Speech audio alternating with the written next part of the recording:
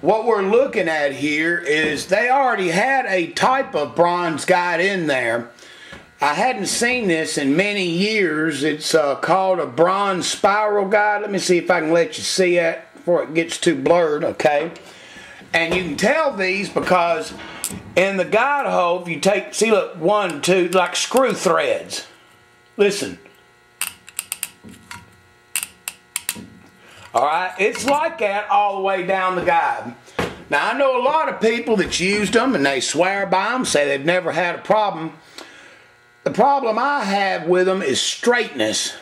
Getting the hole perfectly straight. That's why they went to the new bronze guides that are one piece, a slide liner. And some of these were hanging out of the top, hanging out on the bottom. It was really a shitty job. You can tell it was done in a hurry.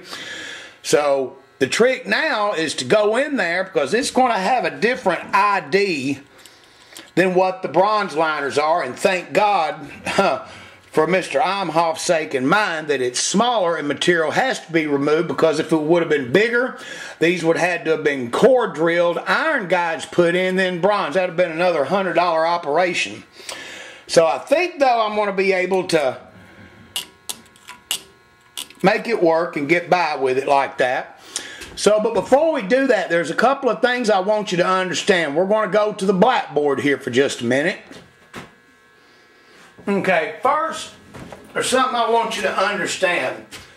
Let's pretend, okay, here's the roof of the port, there's the bowl, here's the entrance, the ski jump mare's there. Now let's take a look at our guide. My drawings ain't the best, I'm almost out of chalk, bear with me. Let's say that this is the 23-degree small block Chevrolet head, 23, okay? That means that the valve, this little turkey right here, is inclined at 23 degrees parallel to the surface of the head. Now, when you go in there and you try to put new guides in a head, like most machines has a fixture and a core drill bit runs through there,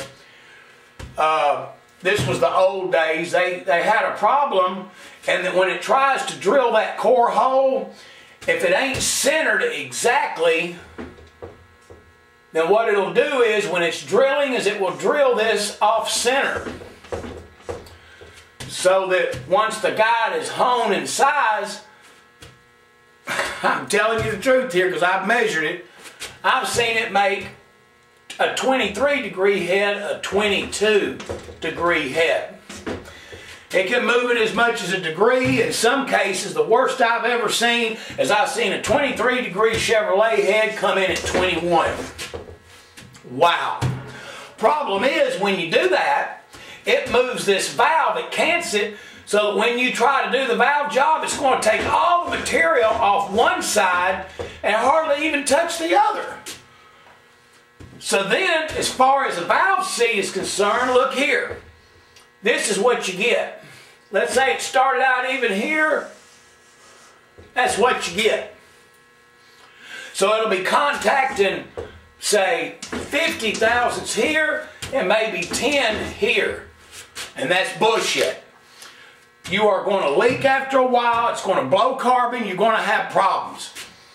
So most people say, well, oh, that's what a 3-angle valve job for. They're exactly right. A 3-angle valve job ain't a performance trick. You hear all these shops, you go in there and you tell them, I want a 3-angle valve job. They're going to take that ink pen out and wear you out because you said the magic word, 3-angle.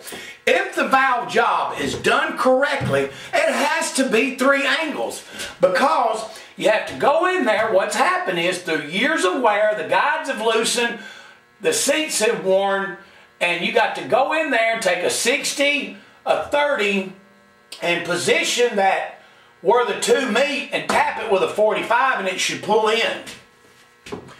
You cannot believe the battle you will have going from that to that right there if somebody's done the guides wrong. So would it be safe to say that for sure, anytime that you put a valve guide in a head, it has to have a 3-angle? Absolutely.